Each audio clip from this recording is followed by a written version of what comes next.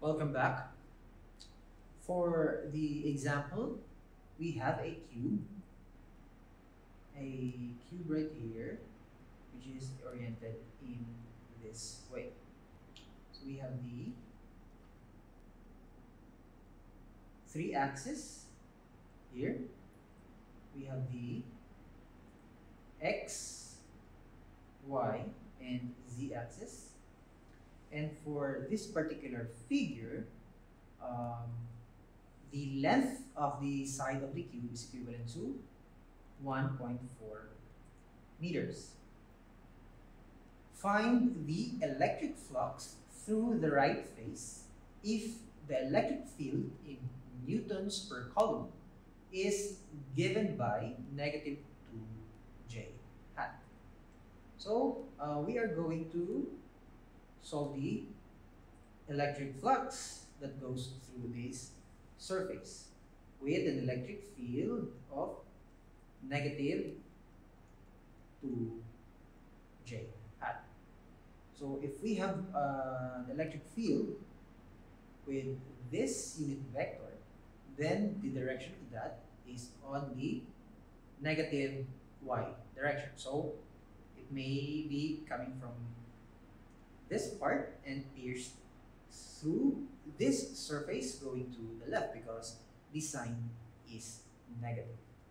And let's recall the formula for the electric flux. And that is equivalent to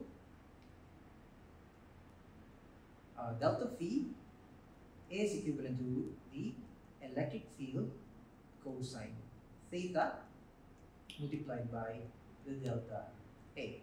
And since the area is given in terms of numeric value rather than a variable, then we do not need to use the integral form of this formula. Rather, we will go directly into direct substitution.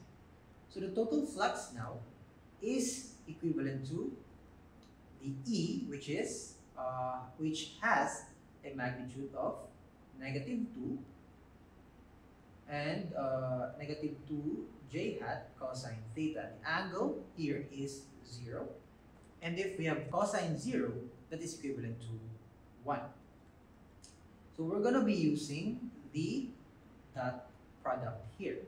And as I've said earlier, since the area is given in terms of numeric value, we go directly in solving for the area of this face. Using the dot product to multiply for the delta area, we have the area of this face is equivalent to 1.4 meter squared. And don't forget that the face is facing the y direction.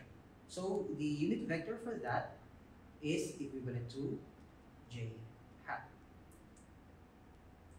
And doing the dot product, the electric flux that we can solve is equivalent to negative 3.92.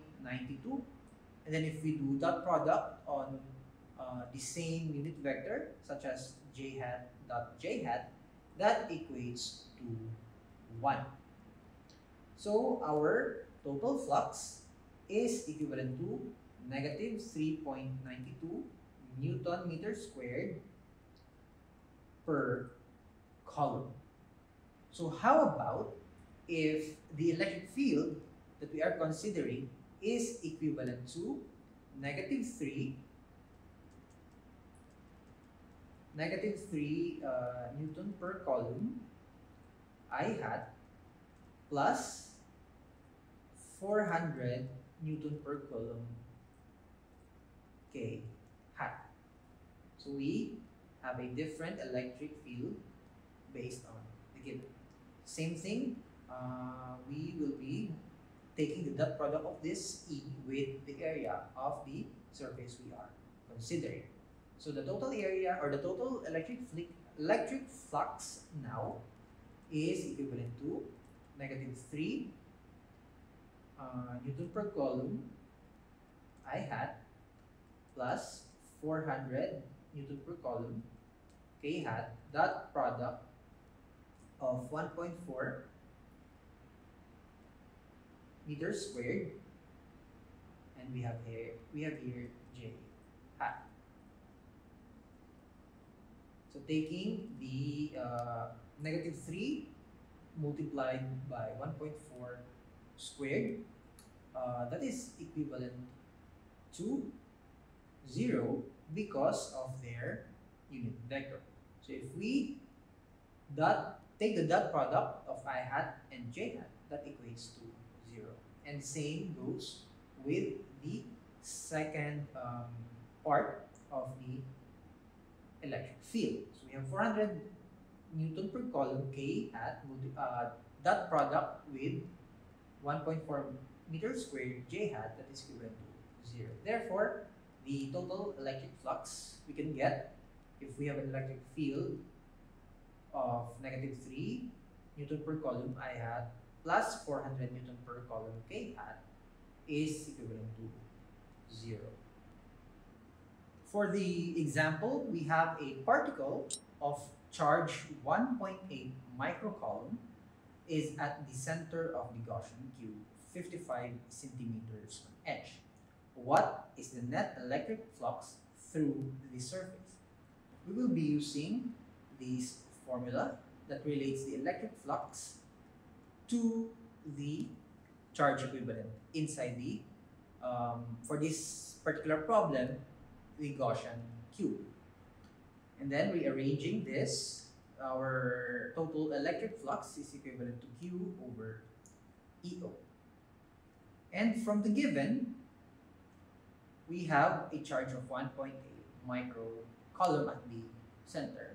So to get the electric flux, all you have to do is to substitute the charge equivalent, which is 1.8 microcoulomb divided by the constant EO, or that is approximately equal to 8.85 times 10 to the negative 12 coulomb squared over Newton meter squared. And with this, we can solve for the electric flux, which is equivalent to 2 times 10 raised to the 5 Newton meter squared per coulomb. And that is the electric flux on the surface of the Gaussian cube.